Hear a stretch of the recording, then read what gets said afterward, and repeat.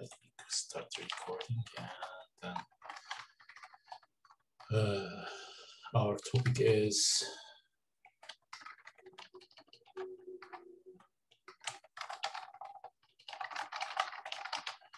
monitors today. So we are going to see a couple of examples from monitors. Let me just open the chat. I can read your messages as well.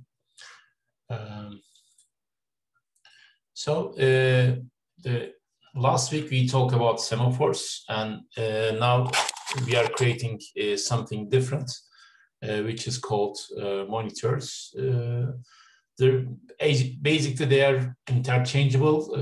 That means you can implement semaphores using monitors, or you can implement monitors using semaphores with a couple of extra library calls and so on. But the basic motivation behind the monitors is that needs to have some modular approach to the concurrency problem, so that you will have object-oriented not object-oriented, but object-oriented like approach in order to have a better abstraction of what's going on in the monitors. So we have a couple of things or a couple of advantages we have in monitors. So let me just write a couple of things here. So we have monitors. First of all, it is a programming language concept, actually. So basically, you may expect to have the programming language support the monitor. There's not much direct examples, but Java is an example. In C, we have C and C++, we have libraries providing that. So we do a couple of extra things to end up in monitors. Because the idea is, so we have an object like a class actually, but we usually use monitor instead of class keyword, we use monitor. And this is hypothetical. Assume you have a programming language with this. And then all of the methods here are executed in a critical region, in a critical region or mutually exclusive way. That means if a method is active, another method cannot start executing immediately. It blocks. So this is the idea. That means it is a protection that only one can enter and the second has to wait for its turn. So it is like for each monitor, there is a queue here. And when someone is inside, the others wait in the queue. And if this exits, the new one can enter. By enter, I mean this scope of the monitor. They can execute not in parallel, not in concurrently, but in a sequential way. And this is a nice mechanism because you don't have to write this lock, unlock at each function. You all know that this is not end of story. We have ifs, we have returns, we have conditions. Based on that, we need to unlock lock many times inside of this region. But in this with monitors, you don't have to do that. But this comes with another question. So how threads communicate?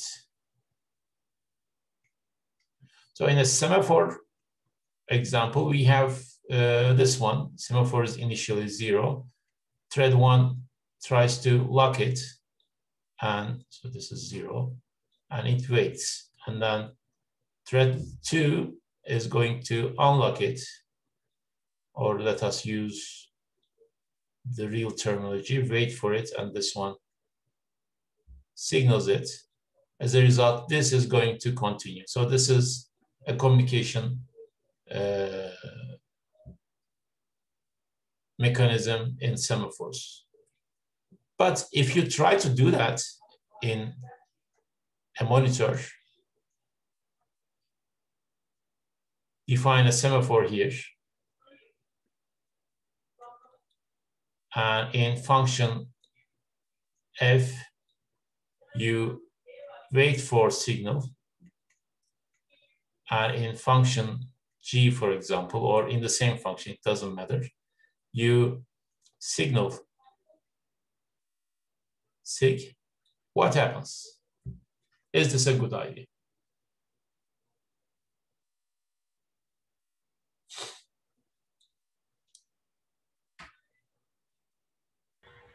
Any idea?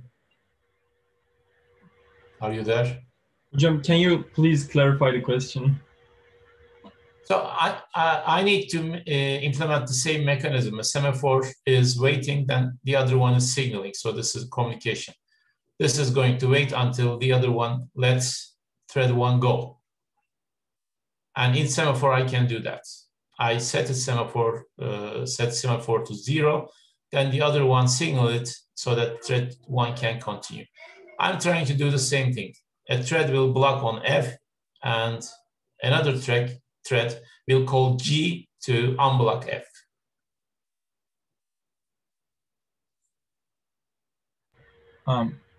I don't think it's a good idea, because when the wait is waiting, the signal, the function that calls the signal cannot be executed, right? Because they're in the critical region. Yeah, exactly. So this one is blocking inside. So this one is blocking inside. So the second one cannot enter. So when you are using monitors, you should forget about semaphores and other mechanisms. We need some mechanism which is aware of the thing here, aware of a monitor being exclusive region. And that mechanism is called what?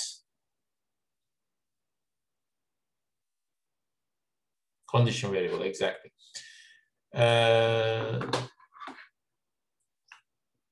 So a condition variable is a way of blocking.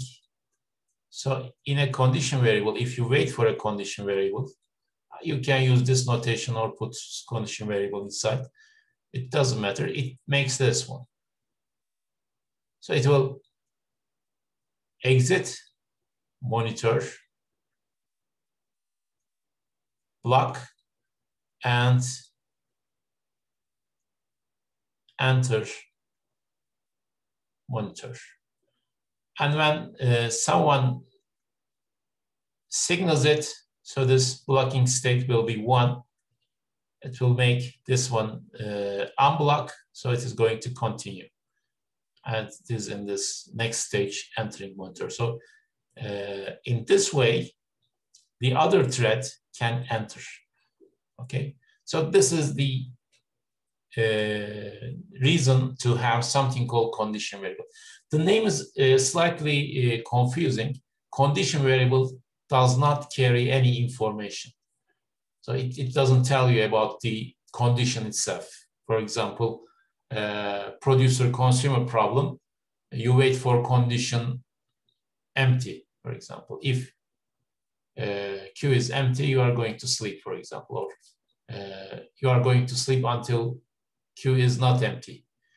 Condition variable or someone signaling it does not tell you about Q is empty or not. It only gives you that someone tell you that possibility, the condition changed. Okay, you need to store the condition somewhere else. So we usually put those conditions in the monitor. The next thing in the summary is about this difference. MESA versus Hoare monitors. Hoare monitors and MESA monitors are two different approaches, and it is called semantics. In your library, you can implement any of them if you're writing a monitor library or programming language. And the difference is what? Do you remember the difference? Different queues for different condition variables. The Hoare one has different queues for different processes that wait on specific condition variables. Yes, actually, the thing is, there are different queues for different condition variables, both of them. But how you let them out of those queues are different. So you can have multiple queues in both of them. But how you let them inside the monitor is the difference. The thing is, this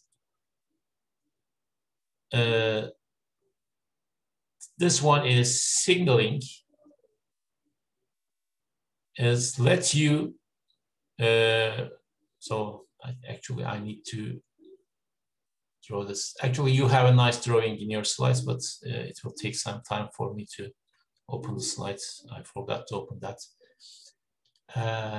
So the thing here is we have a queue of entry and we have a queue of condition variables, and some thread is waiting. And this thread sends a signal of this condition variable. That means one of the threads will go enter here, the main entry of the main gate of the monitor. So this is the MESA semantics. In Hoare, it is slightly different. Each condition variable queue is directly attached to the gates of the monitor. So when this one signals, it will immediately, let us have 1 and 2. It is going to immediately terminate and let CV1 enter. Okay. So in Hoare semantics, we need to implement this one out, this one in. So it is some sort of atomic exchange of the position. In MESA semantics, after signaling, so this is A, this is B, this is B. A remains inside.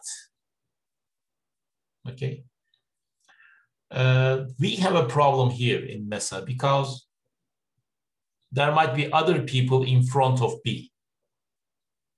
Since there might be other threads in front of B, B needs to recheck the condition. If this logical condition like Q is empty, B needs to recheck. However, in Hoare semantics, if you make sure that Q is empty when signaling, that means Q is empty, A is signaling, this terminates and this one enters.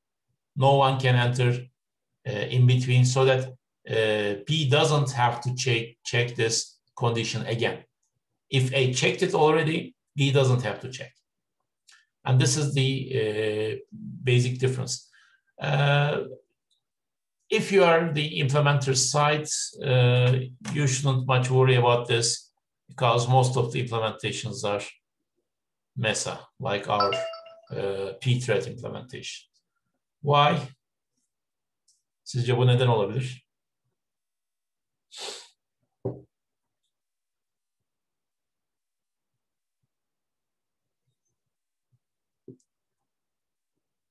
Siz olsanız hangisini implement etmeyi tercih ederdiniz? No, then, there is not much about CPU here.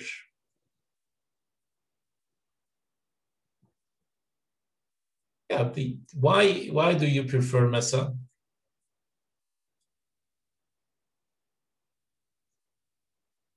Actually, there is a simple answer. It looks simpler. It looks simpler. In the second case, the signaling requires picking up the first guy here, mark it as inside of the monitor, and give schedule to this thread. So this one, this transition A to B and making sure B enters requires some interaction with the scheduler also. So this needs to be a little bit of scheduler aware library implementation. Okay. Or so you should make sure that no one else could get that but B.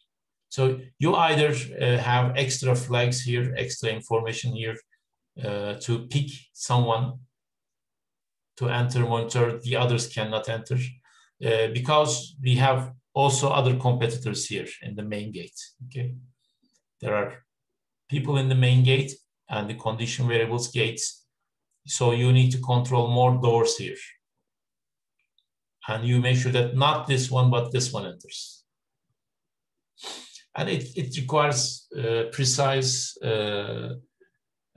control of who can enter the monitor and so on. So this is just an overview of what we had. Yeah. Actually, HOR doesn't have to use the scheduler, but there are two options. Yeah, either you cooperate with the scheduler, so pick next thread to wake up, or you make sure that by using extra information in context switch. So the others will not wake up, or so when A terminates, the others should not enter but B. You need to implement that in an extreme condition. Okay.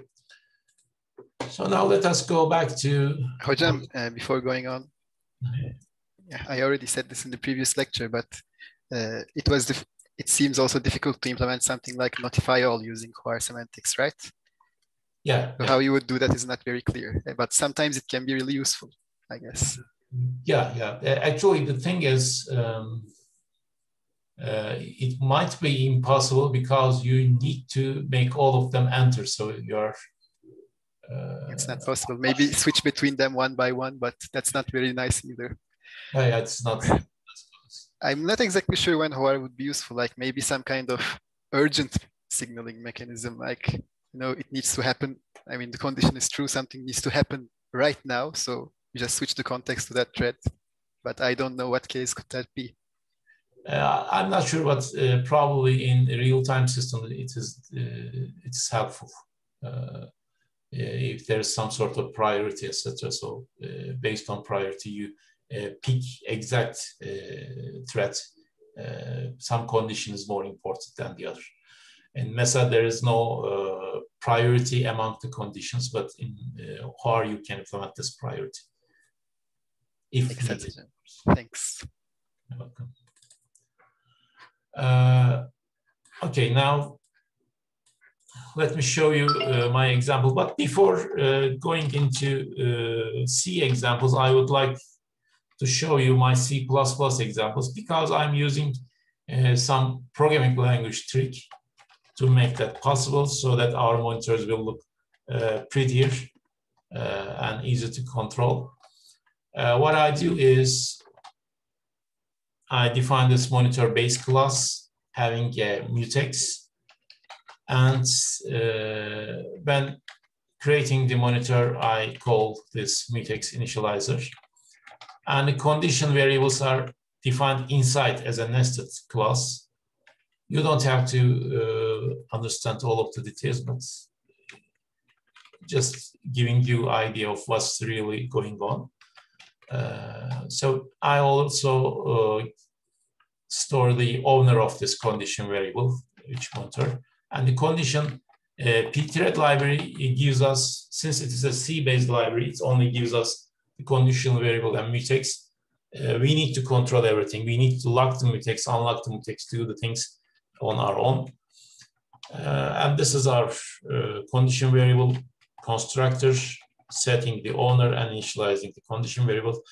You need to do this in order to put the condition variables and mutexes in their initial state, initializing the variables, especially if you are using local variables for condition variables and mutexes. You need to initialize them because they may contain garbage values. So I have wait, notify, and notify all corresponding to pthread library calls. This is the tricky point in condition variable waiting. So when a condition variable waits in C, you need to also give the mutex. Why? Because of the definition I made. A condition variable wait includes actually 3 calls: release the monitor, lock on the condition, enter the monitor. In order to do that, we need to specify this mutex. So the condition wait will release the mutex, lock on the condition, and then enter the mutex again. And this is signaling, and this is called broadcasting, notifying all. And in order to implement the trick I have this lock class with some owner. So this lock doesn't do anything actually, but in the constructor, it locks the mutex of the owner, mutex of the monitor. And when I am unlocking it, when I'm distracting it, it unlocks the mutex. I'm using this trick to have this C++ constructors allocated when you enter a scope, and they allocated when you exit the scope. And I'm going to exploit this. I'm going to have this lock variable created. It is going to lock the mutex.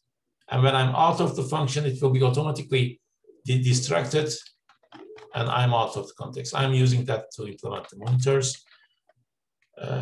These actually are not used, but these two are the important part. Then I have this trick. I define this macro, synchronized macro, which looks like Java counterpart. In Java, we have the synchronized keyword. I'm just simply creating a local mutex variable, and that's it. Okay. With this is the monitor in that case. So that only putting this in beginning of my monitor functions will make sure that they are exclusive, okay? And this is how I proceed. When I'm defining a monitor, I am going to derive it from monitor class, the base class. I create my condition variables like that. And for each method, I am going to use this one. It is going to create the local variable, lock the mutex, and when I'm terminating, I don't have to do anything. For any reason, like returning or at intermediate point, or even in the exceptions, it is going to destroy this variable and unlock the monitor. So this is my trick.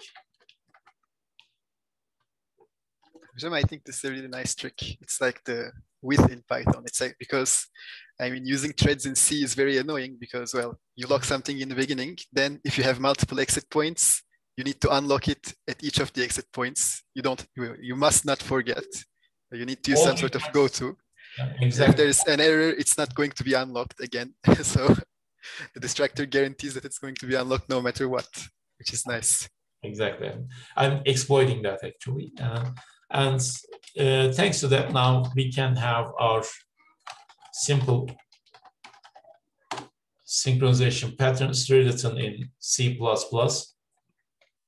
So my barrier will be now a monitor, and this condition is all here. And this is my number of threads and current count. And they are, I don't need to protect them because now it is a monitor. They are already protected. And in my code, there will be no lock unlock. So barrier is created this way. Number of threads is set to n. And then I wait, putting this synchronized. Making all of the methods synchronized is not a good idea because sometimes you need this. You may need, for example, an auxiliary function. And you may like to call this auxiliary function here. And if you do so, and if this is also synchronized, it will be a deadlock. Are we allowed to use this code? Yes, this monitor.h, you can use it. Okay. This is not a good idea because it says double lock and it will end up in deadlock. So this is not a good idea. That's why you need to distinguish synchronized and not synchronized functions. So aux is not synchronized, so I can use it.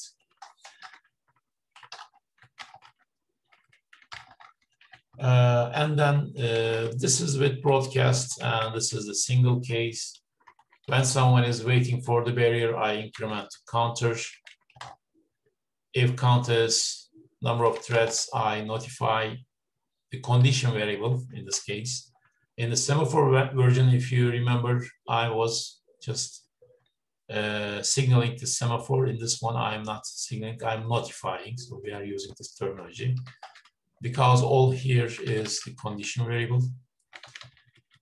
Otherwise, we need to wait, all here wait, and everyone waking up notifies the other. Another important thing about the condition variables, or the difference between the condition variables and semaphores, is in semaphores, you don't lose any signal. In a semaphore, so each signal will increment this value. Signal again, it will be 2. Signal again, it will be 3, and so on.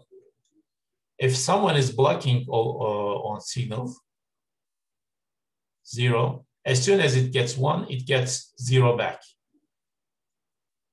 So depending on the number of waiters, it will increment and decrement. But signaling, for example, by mistake, if you signal that, so there were 5 waiters, and you signaled 10 times. This is an ugly 10, okay? 10 times. So it will wait, it will be 5. But in the condition variables, if there are 5 waiters for the condition, you signal 10 times, the next one will wait. So this is semaphore. In condition variable, in this case, next waiter will wait. Because the condition is something like Boolean. It disappears. Okay, condition holds. As soon as condition is signaled, if there is a waiter, it is waken up. Otherwise, it is lost. Probably I need to write that down. Let me just.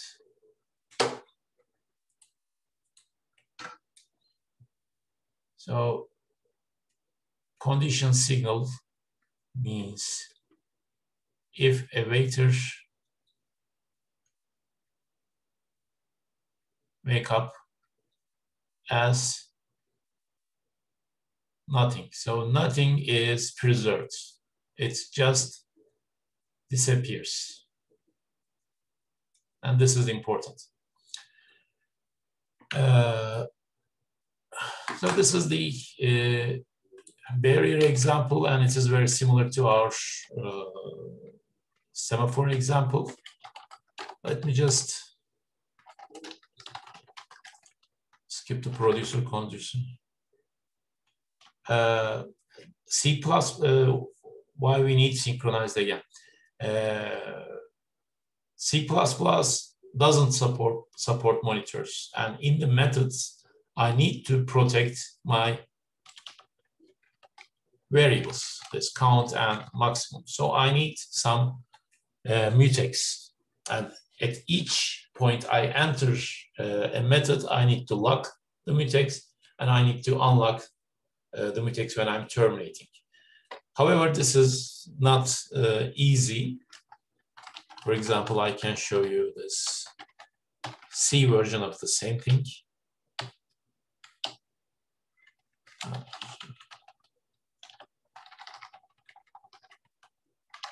Barrier C.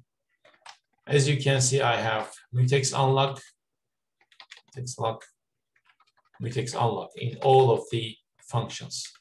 Instead of that, by using this macro, it is automatic. In the constructor of the variable, it is locked, and in the destructor, it is unlocked.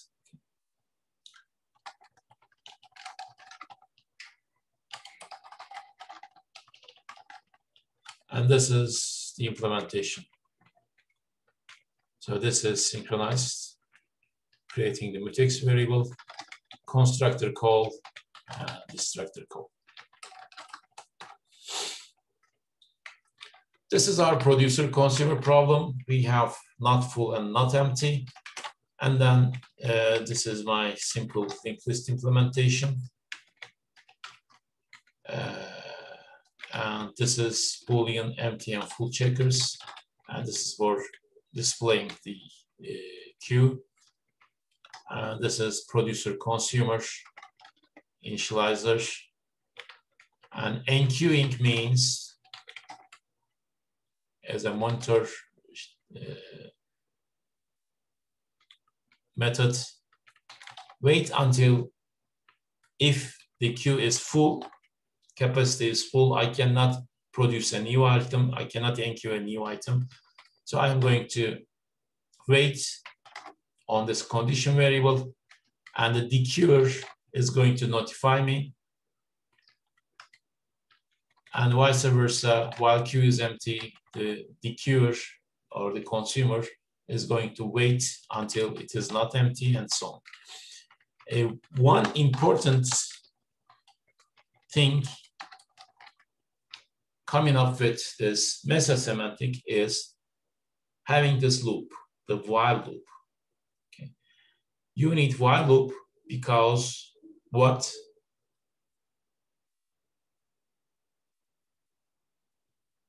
Because of the competition.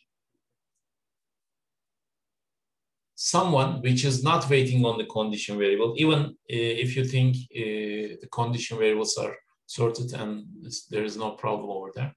Actually, there is no problem because everyone blocking the condition variable is going to be waken up one by one. There is no problem. But it is a competitive environment. As I said before, in mesa semantics, this thread is going to go from here to another queue. And someone else might be in front of it. And this one can see, okay, it is available, so it can produce an item. So queue is not full anymore. So queue is not empty anymore. Okay. Not in all of the cases, but in this very specific case, for semantics doesn't need that, only if will be sufficient, because in the signal, I make that check. I erase one item from the queue, and as soon as I notify, I will be out, and this one can enter. But since it is mesa semantics, some other threads might be in front of us, inserting an item or removing an item, so we have to do that. We have to remove that. You can try this at home. You can have, this code is working single producer, single consumer. If you have multiple producers, multiple consumers, in this version, using if, you are going to observe incorrect results, like trying to pop an item from an empty queue and so on. Okay. If you use if, please try that at home on your own. And this is my rest of the examples, pretty much the same. So multiple producers and consumers are inserting the item, reviewing the item. And as soon as someone is inserting, consumers are slow, I believe. The producers are filling up until 20, and the consumers are just cleaning them up. Okay. So this is the producer consumer with condition variables. Let us implement reader writer as well. So in the reader writer, we have two conditions, can write and can read. This example is from the slide, so I'm not going in details of how it works, but how it is coded. So I keep reader count and writer count. And in order to start reading, I need to make sure that there is no writer inside. Okay, so a reader has to make sure that there is no writer. As long as there is no writer, I can simply go in by incrementing the reader counter. And this is, actually, sorry about that. I have a notify all example. There are two examples in the code. This is the slide's original implementation. While there is a writer and there is a writer waiting, so this implementation also likes to be fair. This is the difference between the other implementation and this one. The other one didn't care if there is a writer waiting. If there is no writer inside, just jumps in. This one also makes sure that there is no writer waiting. It marks itself as waiting and wait for the condition, and then makes itself not waiting anymore and incrementing the counter, and letting other readers also enter. If there are other readers waiting for this condition, can read wait. The first one entering lets the others enter. So this gives you another example of, instead of while, can I use if? Yes, with this condition. The next one is notifying the others. Okay, the first one enters, notifies the others so that the others can enter too. And this is the finishing reader, decrement that, and can write notify, and write is just the symmetry of this one. If there is no writer or reader, it can directly enter. Otherwise, it has to keep itself marked as wait and wait on this condition and so on. And finishing write means if there is a reader, it notifies reader, otherwise writer. So it is like switching between reader, writer. Writers pass readers, and readers pass writers. Okay. So it tries to be fair. So this is my monitor object, and I call this method. So if you look into this source code, you will realize that the codes with condition variables are, if coded correctly, looks better and easy to read. Okay. So in the alternative implementation, it is shorter, but we have a problem. It is not fair. So the readers can enter, and make read count ++ in most of the time. So writer may not have any chance to enter. The other one, prioritize writers if there is a writer, okay? And while reader count and writer counts are greater than 0, the writer's wait. And also for readers, I need to use notify all, which means I notify all of the readers so that all of them can enter directly. If you do not do this, you need to put an extra notify here. Something about notify all. Notify all sometimes look easy solution for some of the problems, but it is not efficient because if there is a competition, in this example, there is no competition. If there are 1,000 readers, they can enter together. So no problem. But if there is a competition, so first one is going to enter, you do this. You wake up all of the readers in this loop, okay? 1,000 readers in this loop. They all wake up and thousands of them check again if there is a writer. Oh, there is a writer. And they sleep again. And it is not efficient. It is not a big deal, but it is some resource for efficiency. If you need to only wake up one item, using notify is a better alternative. If only one of them can enter some area, region in this, for example, multiple writers, only one writer can enter. So you shouldn't use notify all, okay? Hocam, I think this is an interesting example because we have two condition variables, but they actually both lock on the same mutex. Yes. So it shows that when waiting, for example, with pthreads, I mean, you need to pass the mutex associated with the condition to the condition variable, but it doesn't mean that the mutexes and you need to have one mutex for each condition variable. I mean, not necessarily, yeah? It depends on the problem. Because here there is one mutex and two condition variables. Actually, in the context of monitors, you had better use only one mutex because the monitor semantics says that if two functions are methods of the same object, they should be mutually exclusive. So you should use one mutex, and it's depending on how much parallelism you need. It is a better idea if you don't need parallelism. Better idea to use a single mutex for all of the conditions. Yes, it depends on the shared variables, I guess, on the underlying shared variables that you're updating. Yeah, if they are completely independent, of course, different mutexes, but if they are shared, well. Yeah. Anyway, I think it's something not obvious in the not monitor case, in the C case, let's say. Yeah, exactly. Maybe you need two monitors instead of one. You may think about that depending on the problem. Okay, sorry about that. I didn't.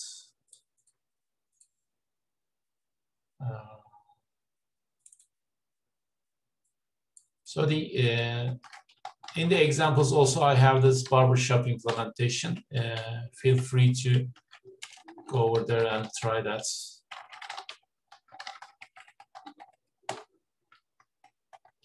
So, for example, you can have number of barbers 5. There are 6 seats and time for a new customer in 1 second.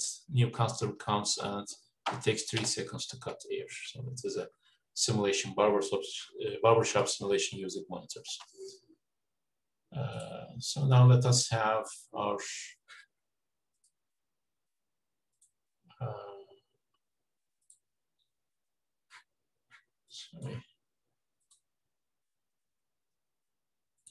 our quiz in the last minutes. Sorry, I had wrong quiz. Biraz şok oldunuz büyük ihtimalle.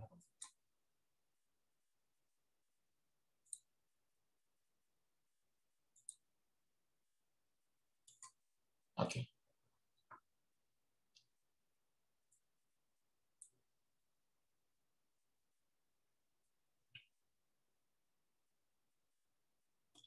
Evet, evet. Ben de berbere gitmeyi özledim. Çok haklısın.